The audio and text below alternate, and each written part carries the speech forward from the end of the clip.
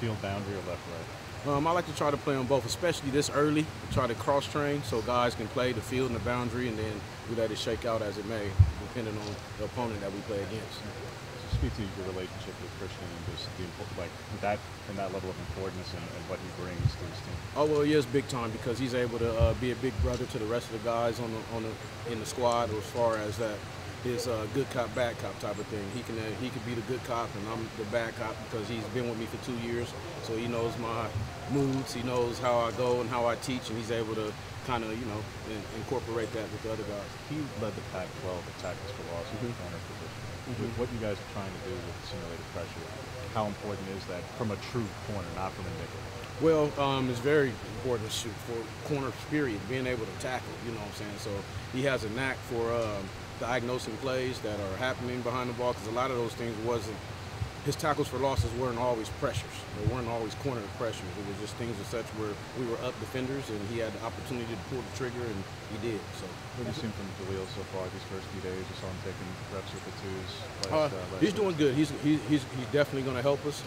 He's going to be strengthening the depth, definitely. Just trying to get a little bit more out of him as far as catch him up mentally and technically. He's a little bit behind on that, as he should be. He should be getting ready to go to his prime here pretty soon. So if he's here and he's working, and he's going to be right come fall camp. What do you want your corners to be known for? What are you looking for your guys to be on the field? Oh, obviously toughness first and foremost. Guys that can tackle, and then obviously guys that can cover. If you can't cover, then you're probably not playing that position in the first place. But I love for my guys to be known for toughness, tenacity, short memories, and guys that get after it. And then you have Manning, you have Williams, you have Bridges, a lot of guys who can probably play almost anywhere in the defensive backfield. Just how much fun is that for you to have a somewhat moldable group with a lot of versatility? Oh, that's exactly what you want, you know what I'm saying? So just guys be able to plug and play anywhere, as of right now, because of the new terminology and the new scheme and the new technique. This kind of guys are just solely learning, like you said, field and boundary corner right now. They're just learning that, and then we'll progress into guys playing the star position, or maybe playing boundary or free safety or stuff like that. So.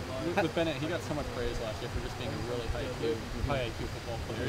How have you seen that kind of display itself, and what's it like for him? Well, one of the first things that start off like that when it shows is his communication skills. So his high FBI shows up a lot because he's very communicative out there on the field, you know what I'm saying? So he comforts the younger guys when he's out there by reassuring what coverage and what technique they're in. So that's always a blessing to have, especially in back of you as a corner. And you got your safety barking at you.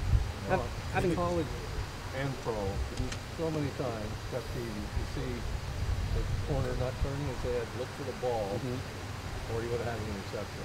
Like that. Well, how do you teach that? How do you teach that? What the fine line between when you do? That's always every job I go to. That's always a big subject.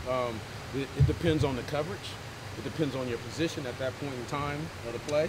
If you're in phase, out of phase, all that stuff matters in whether you look for the ball, which a lot of people, I would say, armchair quarterbacks might not understand. So it's a certain time when you can look up for the ball, and it's a certain time when you shouldn't. Well, so, the receiver's eyes are getting big, you look for the ball. It depends on if you're in phase. If you looking at the receiver's eyes, looking back through, that must mean you're probably in chase mode.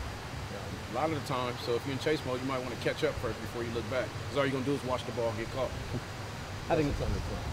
Having been to 6 different Pac-12 programs, obviously, you've heard a lot of Oregon, as a competing team. Yes, sir. A place like Colorado is not exactly a place like Oregon. How does what you've experienced here different or similar to what you knew about Oregon as a program, hearing it from the outside? Well, coming here, obviously I played here a lot as an opponent, so you love that the atmosphere in the stadium and how rowdy the crowd gets and all that kind of stuff. You just love that part of it, so to be able to be a part of it was great. This is a college town, awesome. I went to a college town school when I went to college, so coming here, just kind of reenacting that type of thing is awesome for, especially from a kid from Los Angeles, California, Pasadena, California to be exact. It's a great place to come in and get your college experience in. Looking down the road a little bit, I'm not sure how much you can answer this question or not being a recruit, but your son, how much fun has it been to watch him go through the recruiting process and the prospect of potentially coaching in the future? It's been good.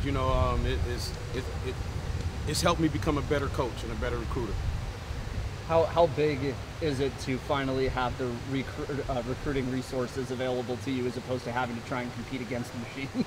HUGE.